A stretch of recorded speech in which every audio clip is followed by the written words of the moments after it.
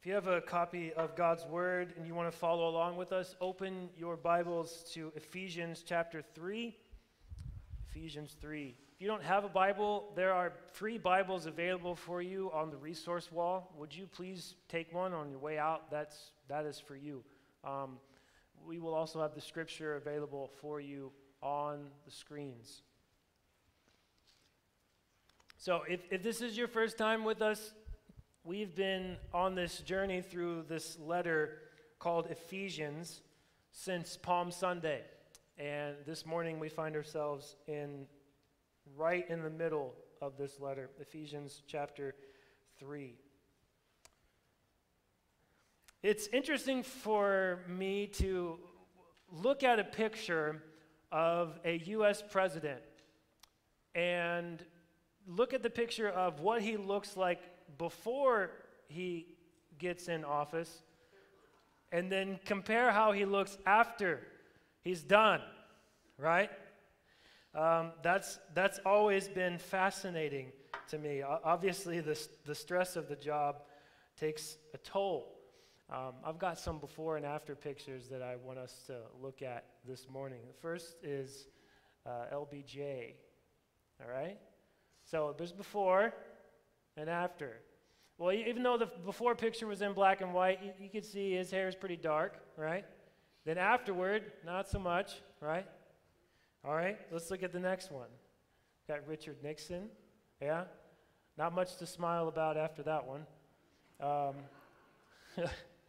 And then we have Bill Clinton.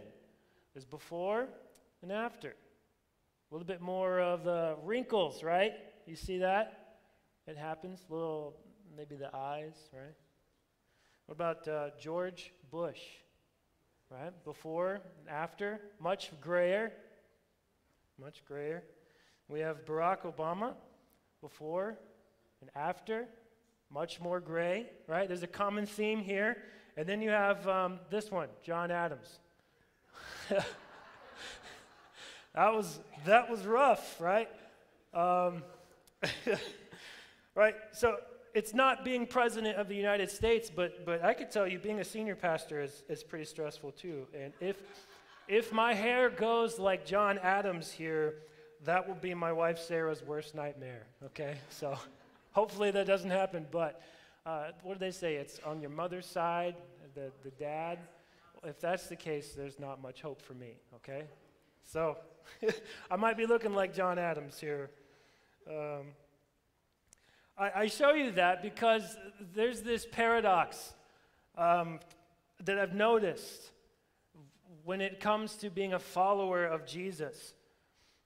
Day after day, year after year, decade after decade, our bodies grow older, right? Eventually, given enough time for all of us, our bodies will betray us in some way. Sometimes I look at our pictures from our wedding day, and that was almost 10 years ago, and I see this little baby-faced 22-year-old that I no longer see when I look in the mirror. Right? I look at these pictures and I go, did I even shave back then? It's hard to tell. Now there's these lines that are forming across my face, and there's these grays that are peppering up and inching their way up on the sides of my head. And some of that is because of you. And I say that, I love you, but it's true. Some of that is because of you. But it's not just in myself that I see these changes. I look at our daughter, and I see that our little circle-headed baby with rolls is now a little girl. And this is just life for all of us, right? I'm not trying to be a downer. This is just the truth. But for followers of Jesus, there's this paradox. While our bodies are getting older and wrinklier and grayer, our inner person, which is, we could say, is the core of who we are in Christ, this is being renewed every day. In a different letter, Paul says this in 2 Corinthians 4. He says, though our outer self is wasting away, our inner self is being renewed day by day. For this light momentary affliction is preparing for us an eternal weight of glory beyond all comparison, as we look not to the things that are seen, but to the things that are unseen. For the things that are seen are transient, but the things that are unseen are eternal. So outwardly, as life goes on with its trials and afflictions and its passing years, we're wasting away. We're looking less and less ideal, in other words. But inwardly, we're being renewed. In Christ, we're becoming more and more ideal. In Christ, we're becoming more and more of who we were meant to be. And that inward renewal is preparing us for eternity. Now, if that's true, and I think it is based on 2 Corinthians 4 and other places in the Bible, think about this, okay? The fact that you and I need to be inwardly renewed day by day means that there are some things that still need to change about us, right? Right? Even though I've been made right with God by His grace through faith in Jesus, there's still some things about Clayton that need to change. There's still some things about you that need to change. Right? Even though we've heard the gospel, and I hope that all of us in this room have believed in it and had our sins forgiven, there's more that we need to experience. There's more that we need to know. There's more that we need to become.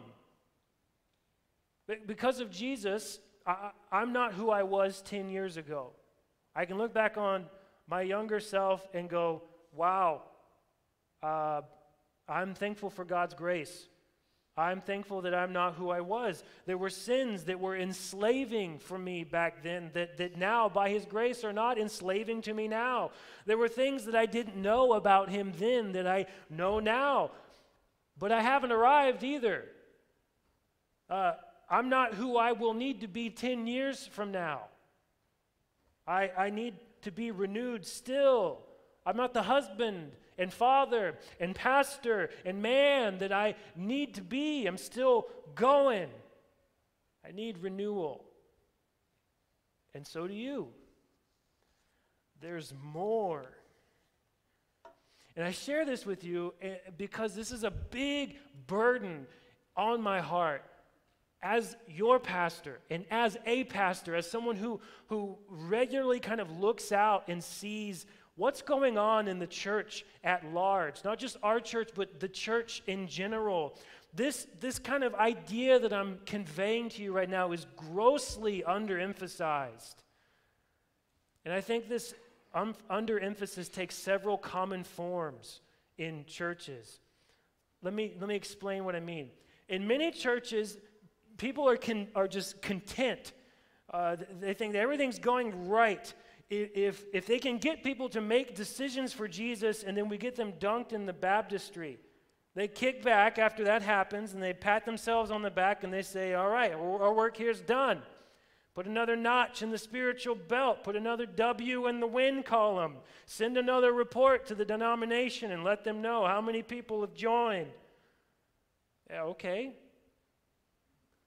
That person prayed a prayer. That person walked an aisle. That person signed a card. That person gave their life to Christ. That's wonderful. Praise God for that. But how is that person supposed to live now? What's next? What about God's plan, as we've seen here in Ephesians, to unite all things in Christ? How does that person fit into that?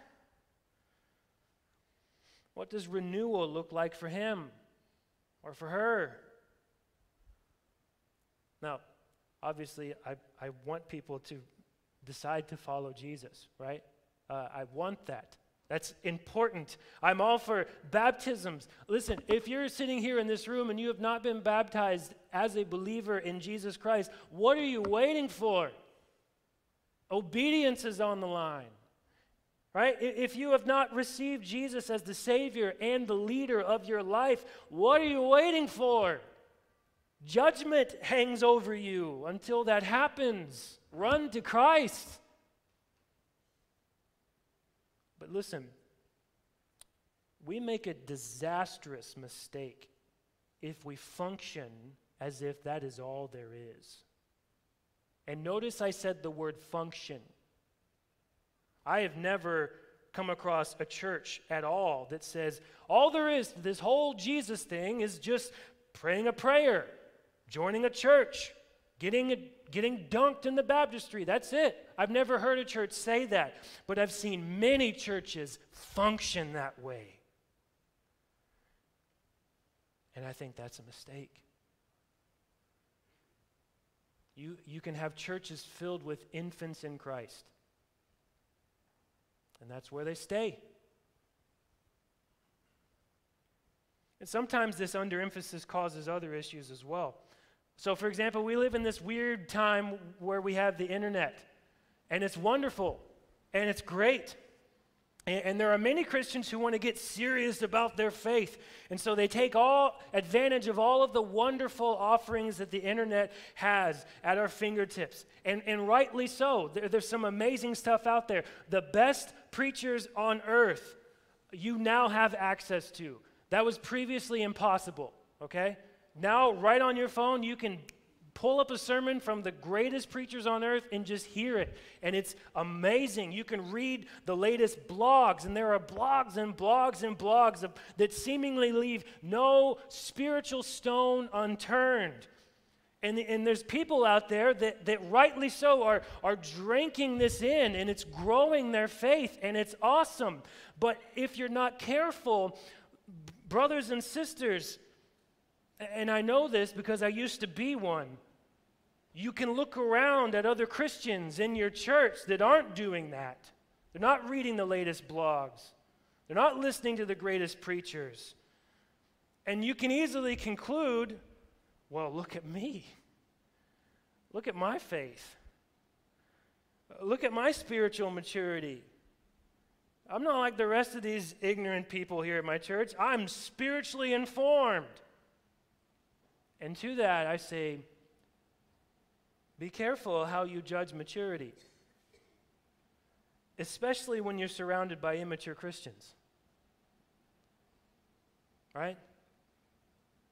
Like a toddler knows that she's not a newborn, but a toddler still has a long way to go.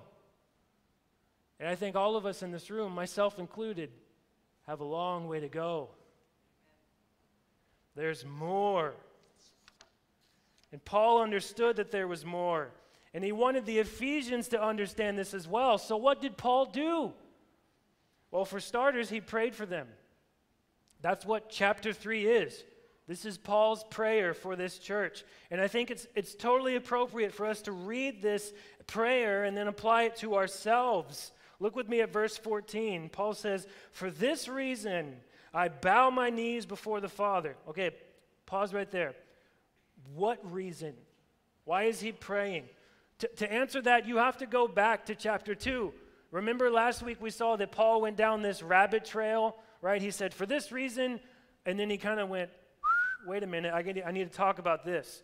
Well, now he's circled back around, and he's picking up where he left off, and he says, "Now, for this reason," so if you pop up to chapter 2, I've got it on the screen here, 2 verse 19, it says, "So then you Gentiles, you're no longer strangers and aliens, but you are now fellow citizens with the saints and members of the household of God, built on the foundation of the apostles and prophets, Christ Jesus himself being the cornerstone, in whom the whole structure, being joined together, grows into a holy temple in the Lord. In him you also are being built together into a dwelling place for God by the Spirit." In other words, he's saying, hey, you, church, you are part of God's new humanity. You're part of God's wonderful, multi-ethnic house, oikos. You, believing men and women of every shade of brown in Christ, are being built together, united in Jesus, being formed into his new temple. All of this was accomplished because of Jesus. So for this reason, Paul prays. And verse 14 of chapter 3, "For this reason I bow my knees before the Father." from whom every family in heaven and on earth is named. Now notice what he prays for in verse 16. Here it is. I pray that, according to the riches of his glory, he may grant you to be strengthened with power through his Spirit in your inner being. All right? The first main request from Paul's prayer, this is our first point. This is what he's highlighting. We need to experience more of what we've already experienced. Christ's empowering presence in our lives. You need more of that. You have that. He's just said in chapter 2, you are the temple. You are being made into this new humanity. You are that. Now he's praying that you start to live this way. We need to experience what we've already experienced, Christ's empowering presence in our lives. Now, let's be clear here about what Paul's saying about the Holy Spirit.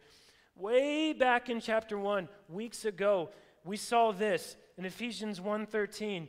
It says, in him, in Jesus, you also, look at this, when you heard the word of truth, the gospel of your salvation, and believed in him, you were sealed with the promised Holy Spirit. Okay, in other words, if you have heard the gospel, if you have believed in it, you've received this good news that now you do not have to face God's judgment because Jesus faced it for you. He says you have the Holy Spirit.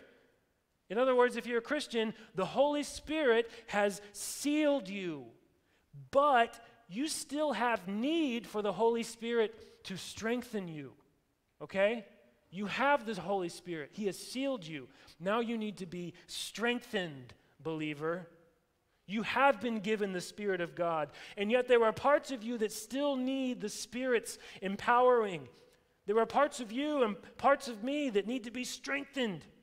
There are old sins, old attitudes, old thought patterns, old desires, old hurts, old grudges, old selfishness, old pride, old lust, old addictions that need the Spirit's empowering work. We need that more. And what's the goal of all of this? What's the result? Look at verse 17. He prays this, so that Christ may dwell in your hearts through faith. If you've ever read through any of the Old Testament, you probably know that in the Old Testament, God dwelt in a temple, right? The Israelites built a temple, and the glory of God descended on the temple. There was a central location where God's dwelling was. Well, now, because of Jesus, that temple has moved. It has moved here in me, in you, believer. Now, don't miss how stunning that is. Think about what's been said about us thus far in this letter, right? Before Jesus, we were dead in our trespasses and sins. We were cut off from Christ. We had no hope in the world, he said. We marched to this drumbeat of the world. We followed the enemy. We were bent on gratifying our basest desires. We were children of wrath, he tells us in chapter 2. But now, by God's grace, through faith in Jesus, we are being built together into this dwelling place for God by the Spirit. So much has changed because of Jesus. And so, as Paul prays for the Spirit to strengthen us, he's essentially praying for Christ to take up more and more real estate in our lives. That's what this means. You have the Spirit in you. You have been sealed. You need to be strengthened by the Spirit. Christ needs to take over more real estate in our lives. That's what he's after. That's what he's praying for. Remember the plan of God? I ask you that every week. Ephesians 1:10, this is the plan, this is it. As a plan for the fullness of time to unite all things in Christ, things in heaven and things on earth. We hear that plan is meant to include your heart. Every square inch of it. My heart, my life, every square inch of it. No dark corners where Christ is not allowed. He takes over everything. And that means that Christ is meant to increasingly mark our character. We need to experience more of what we've already experienced. Just like it could be said of us, just like Paul said in Galatians 2:20. He says, I've been crucified with Christ. Then what?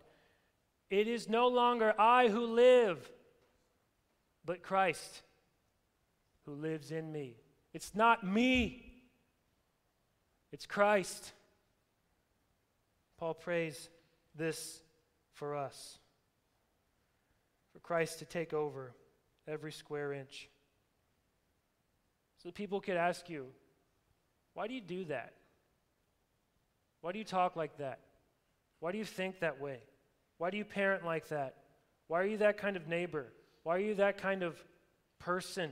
How can you be so peaceful? How can you be so joyful? How can you be so loving? It's not you. It's Christ in you. May he dwell in us more and more. Second thing Paul prays for, verse 17, that you, being rooted and grounded in love, may have strength to comprehend with all the saints what is the breadth and length and height and depth, and to know the love of Christ that surpasses knowledge. Here's the second thing that we need more of. We need to know more of what we already know. Christ's love for his people. We need to know more of what we already know. There are many people out there who struggle with this idea of God's love, Christ's love. I think all of us, in various seasons of life or with various circumstances, we've had the thought, does God really love me? Right? Maybe something has happened, something traumatic, something terrible, something awful has happened in your life, and you have those thoughts. I know I've had thoughts like that. God, do you really love me? It can be challenging. I mean, ultimately, we're talking about someone that we can't even see, right? And he loves me? I'm supposed to know that. This is why I'm thankful for how clear the Bible is to bring something that can seem so nebulous into more concrete details for us. Romans 5:8 helps us a lot here. Romans 5:8 says that God shows his love, all right? What is God's love? Do you want to know it? You want to see it? You want proof that God loves you? Here it is. God shows his love for us, and that while we were still sinners, Christ died for us. Yes, God loves you, and he proved it on the cross with his son, demonstrated for you. And who would do that? A few verses later in Romans, we're called enemies of God. Who would die in place of their enemy? Who does that thing? Jesus would. And Jesus did. And that demonstrates his love for us. So I don't know about how you feel about God this morning when you came in, but let me make this clear. God loves you. And God demonstrated that love for you on the cross. We see it everywhere. You can drive down Church Row here with 3 different churches, or go somewhere else, and you see crosses everywhere. And we see it so often that we don't even think about it, right? It's just kind of white noise at this point, when it should be screaming at us, God loves you. Demonstrated on the cross. If you're a Christian, you know that. You know that God loves you. But Christ's love is so big, so limitless, so all-encompassing that Paul says that we actually need strength to comprehend it more. We need strength to understand, to wrap our minds around its breadth and length and height and depth. And notice that this love is comprehended, he says, with all the saints, right? It's just normal Christians like you and me. all the saints, all of God's people who make up the church, even children who believe in Christ. Here's the amazing thing about God's love. In the Lord, in the church, a child can know Christ's love. Jesus loves me, this I know, for the Bible tells me so. Right? The children can know that. Here's what else is true. In the Lord, in the church, the most learned biblical scholar can know God's love. And here's the truth that Paul is getting at. Neither one of them will come close to comprehending it fully. Neither one of them. Notice the heart of his prayer request in verse 19. He says, to know the love of Christ that what? Surpasses knowledge. In other words, Paul's praying, it goes like this: I pray that you know what you can't fully fathom. It's mind-blowing. But just because we can't fully comprehend the love of Christ, it doesn't mean that you can't grow in that knowledge more. And that's what Paul prays for, that we would know more of what we know. There was a hymn written close to 200 years ago, and it's called "The Love of God is Greater Far." And I think it captures what Paul is getting at with far greater beauty than I could ever speak or communicate. I want to read it to you. It says, the love of God is greater far than tongue or pen can ever tell. It goes beyond the highest star and reaches to the lowest hell. The wandering child is reconciled by God's beloved Son, the aching soul again made whole, and priceless pardon won. O love of God, how rich and pure, how measureless and strong, it shall forevermore endure, the saints' and angels' song. I love this next line. Could we with ink the ocean fill, and were the skies of parchment made, were every stalk on earth a quill, and everyone a scribe by trade, to write the love of God above would drain the ocean dry, nor could the scroll contain the whole, though stretched from sky to sky. Christ's love is unfathomable, limitless. You will not exhaust it. And Paul prays that you would know that. I pray that you would know the massive love of Christ this morning, Warren Woods. There is nothing like it. It surpasses knowledge. Here's the third and final thing that Paul prays for. Verse 19. That you may be filled with all the fullness of God. Now, what does that mean? Filled with all the fullness of God. Well, back in the Old Testament, when the temple was finished, it was filled with the glory of God.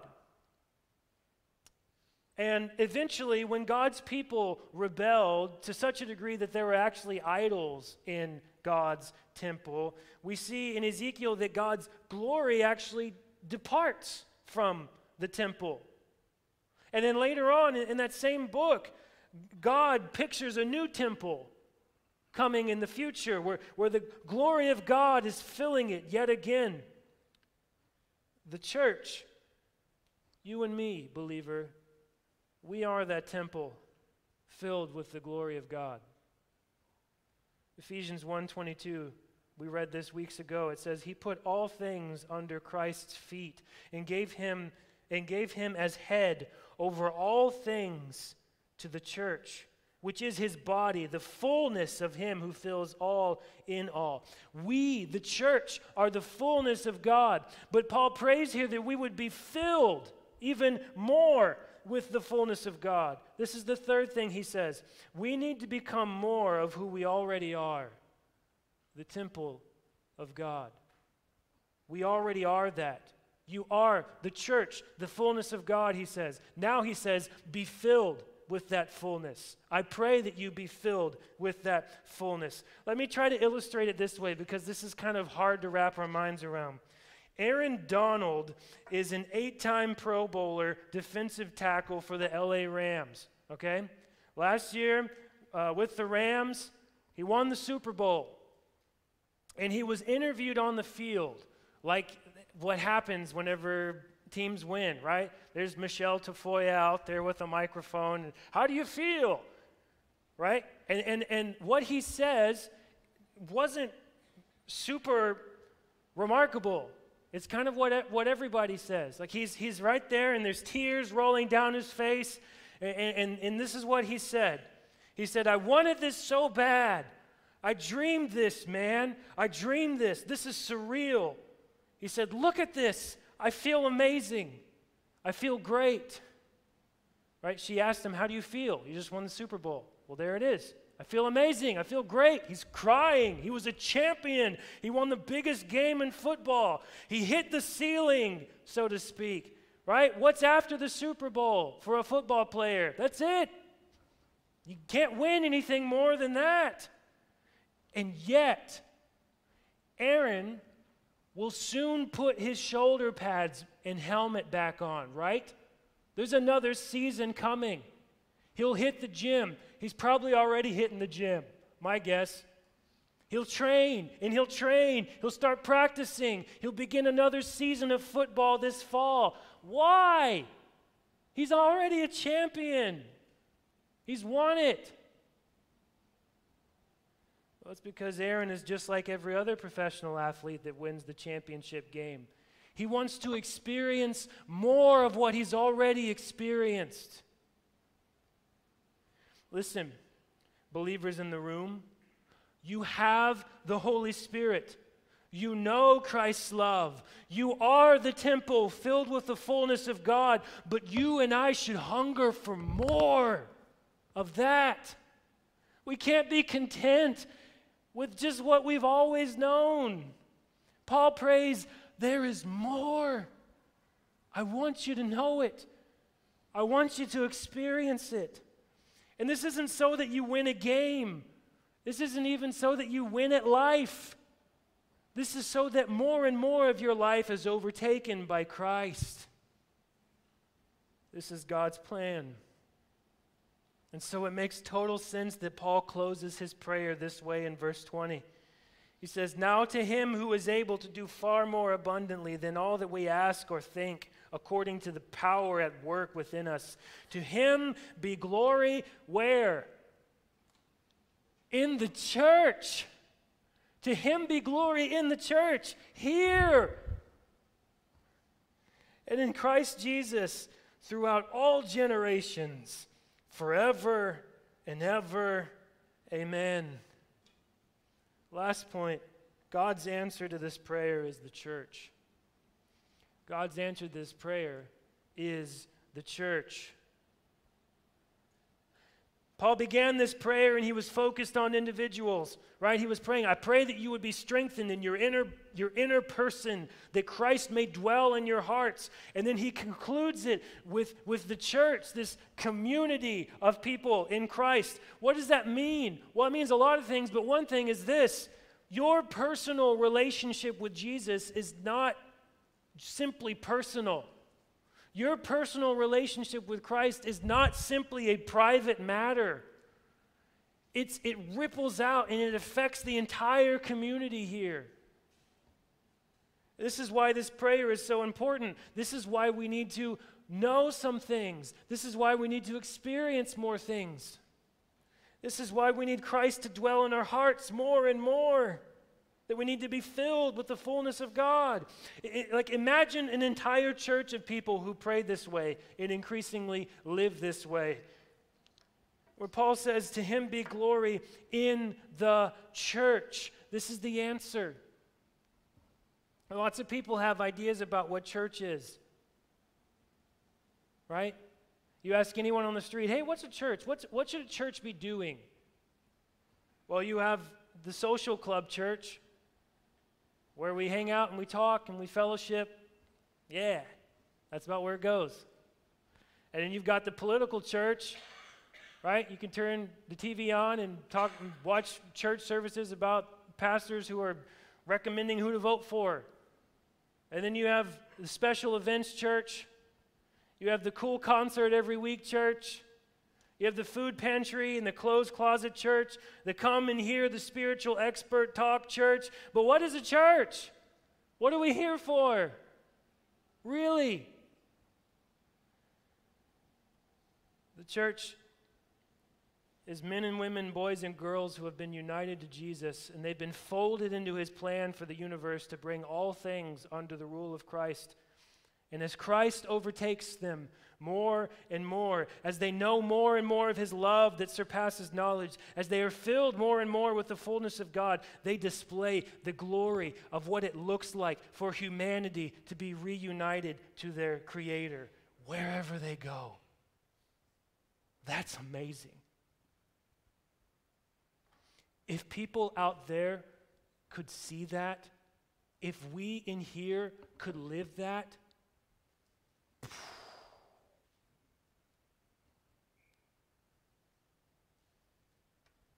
but what difference does this make in our life? It's all theological, right? Where does this get concrete? What does it look like to be united to the Creator? What does it look like to be part of the new humanity that God is making in Christ?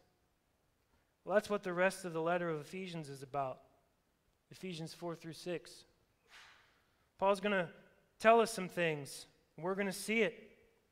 That being united to God, being made new humanity has some really practical ramifications. He's going to be telling us some things about how we should be humble and gentle and patient and bear with one another in love. He's going to tell us how we should maintain unity in our church and how we should speak the truth. He's going to tell us not to sin in our anger, to not let filthy language come out of our mouth, to let go of bitterness and wrath, to be kind to one another and forgiving. He's going to tell us that sexual immorality and impurity must have no foothold in our lives anywhere. He's going to tell us to make the best use of our time and not to waste it. He's going to tell us not to get drunk, and on and on and on it goes. And he's not being moralistic by saying that. He's saying, look, in Christ you are new. Now live it. You haven't earned this. This is grace. Now live it as the new people of God. This is what redeemed humanity looks like. And the church is meant to display that together. I want to close with a story. One of C.S. Lewis's books is called The Great Divorce.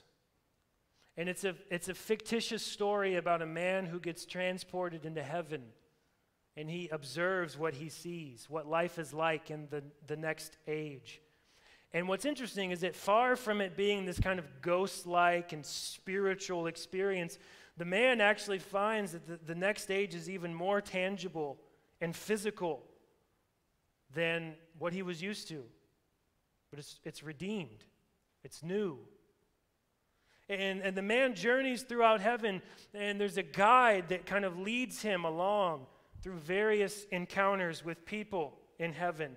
And on one of these encounters, the man sees a parade of people preparing the way for a woman who appears to be of great importance. Like there's a parade in her honor, okay? And the narrator recalls the parade. First came bright spirits who danced and scattered flowers. Then on the left and the right, at each side of the forest avenue, came youthful shapes, boys on one hand and girls upon the other. If I could remember their singing and write down the notes, no man who read that score would ever grow sick or old. And between them went musicians, and after these a lady, the lady in whose honor all this was being done. Who is this? I whispered to my guide. The guide said, it's someone you'll never have heard of. Her name on earth was Sarah Smith, and she lived at Golders Green. Well, she seems to me to be a person of particular importance. Yes, she is one of the great ones. You've heard that fame in this country and fame on earth are two quite different things.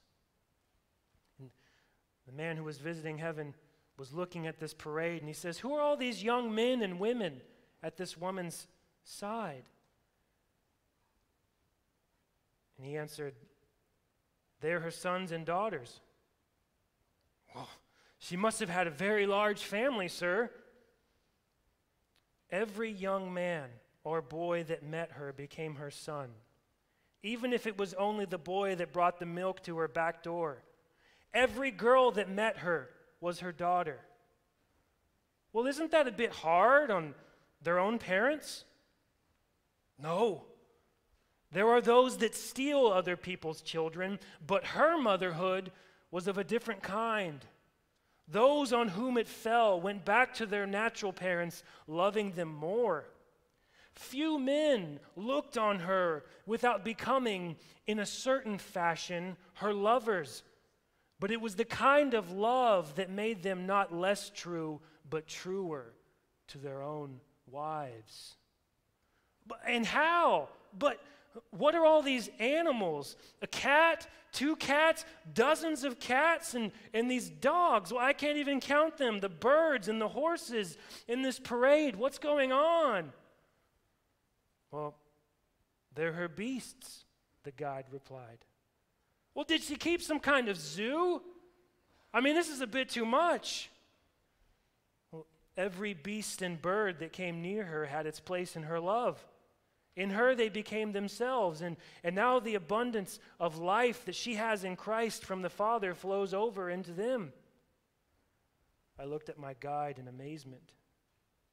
"Yes," he said, "it's like when you throw a stone into a pool and the concentric waves spread out further and further.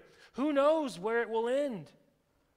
Redeemed humanity is still young. It has hardly come to its full strength, but already there is joy enough in the little finger of this great woman to waken all the dead things in the universe into life." That's amazing. Now, if the glory of just one redeemed, yet otherwise unknown lady was such, imagine the glory that awaits an entire community of redeemed men and women like Warren Woods. Imagine the potential in this room. This is the church of God. This is the new humanity. We are outwardly wasting away, but inwardly, day by day, we are being renewed. And there is so much more to experience, to know, and become. Let's pray. Father, this is a glorious passage about the church, and Lord, I confess that even as a pastor, so many times I do not live here. It's so easy to go through life, the week-to-week rhythm of life, and to not think about church the way that the Bible talks about church. But Lord, it is amazing that we get to be part of what you are doing to renew humanity. Father, the men and women and boys and girls in this room who are in Christ, Lord, there is so much more that we need to experience. Father, I pray for myself and for those in this room that we would be strengthened by your Holy Spirit in the inner person, that Christ would dwell more and more in our hearts. Father, I pray that we would know more and more what we already know, that Christ loves us. We will never exhaust that truth. And Father, I pray that we would be filled with all the fullness of God, that more and more we would become this new temple filled with new humanity, bringing your redemption into this world. Father, I pray for those in the room who may not be believers in Christ. Lord, I believe that your word is powerful to do your work. And I pray that even now they would trust in Christ. They would receive him as their Lord and leader and boss and treasure. And that they would know that their sins can be forgiven in Christ. And that they would find their place here in the new humanity that God is making. And I pray that they would have the boldness to even come and talk and to share that wonderful truth with me in the foyer, even as we sing. Father, thank you for this time. I pray that you would help us now to respond with obedience and with worship. In Jesus' name, amen.